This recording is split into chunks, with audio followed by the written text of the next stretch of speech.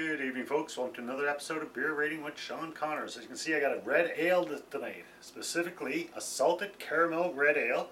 And this is another one from my beer box, my beer club. This is the last one, so I got a new box hopefully coming this week.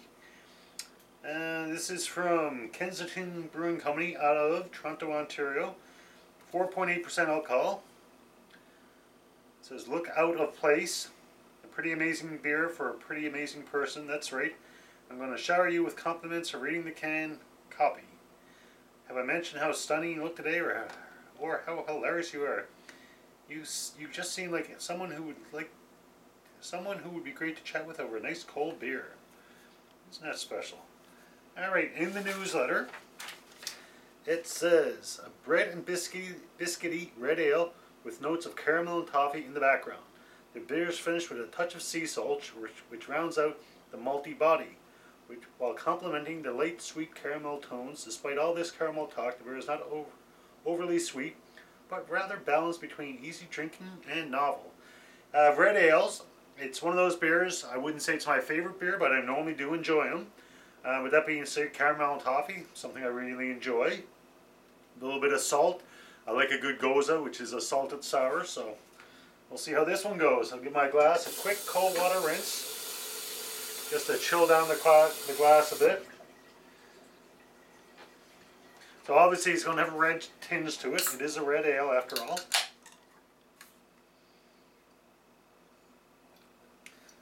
Sunday night, haven't had a beer all weekend, so kind of looking forward to this one. I didn't quite pour that properly. I straightened the glass a little bit too soon. That's why I'm getting substantial head. Alright, so as expected, it does have a reddish tinge to it. Just let that settle for a second. As I said, this one is out of Toronto, Ontario, Kensington Brewing Company. If anybody my age, early 50s, you probably think of the King of Kensington. I'm pretty sure it's the same area of Toronto. See if I'm getting any aromas. Nothing there that really jumps at me out of the ordinary other than your typical ale aroma. I was hoping to get maybe a hint of the coffee or caramel. I'm not getting that.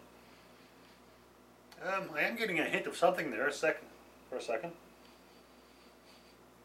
Not sure what it is, but it's kind of nice. But it all comes down to, how does it taste?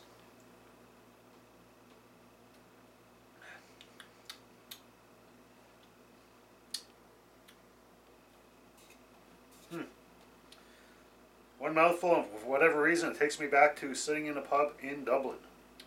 Why, I don't know. I really don't remember having a lot of red ales there. I know I've always had Guinness there. Just trying to think the typical drafts I've had in Ireland. Kilkenny, which I believe is a cream ale, so maybe that's kind of what it's reminding me of. Interesting. I have to take another few tastes before I decide what I think of it. Big problem is now I got so much foam, I got to get past that to get a real taste of it. Definitely getting the toffee caramel there. Not so much the salt. Geez, it reminds me of something, and for whatever reason, every sip I picture myself sitting in Dublin. The little pub there, I think it was called the Confession Booth. Really, really small. One of the great writers of, I think, the 19th or 20th century, he used to go there. Joyce, I believe. I could be wrong. It's right downtown Dublin. One of the, not the main road, I can't remember the name of it, just off from there. Been there several times. There a couple times by myself. Me and my brother stopped there my last trip to Ireland.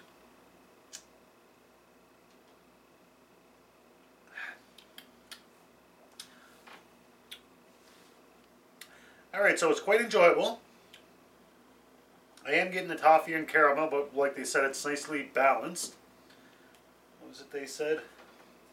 Finishes dry with a touch of vanilla around. Oh no, sorry, wrong one.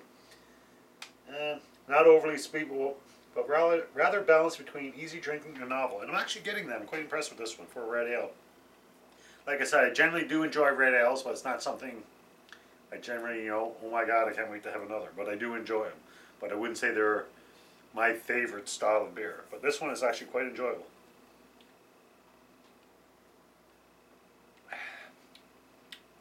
It's definitely easy drinking, as you can tell from the big mouthfuls I'm taking. And offhand, on the scale, my scale, out of 5, I'm thinking of 4.0 offhand. I'm not going to commit to that quite yet.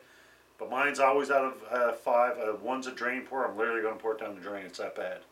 A 2 is like not a fan, but I don't want to waste it, so I'll finish it. A 3 is a good beer. A 4 is a very good beer. And a 5 would be the best beer ever. I'm pretty sure this one's a 4 for me. A very good beer.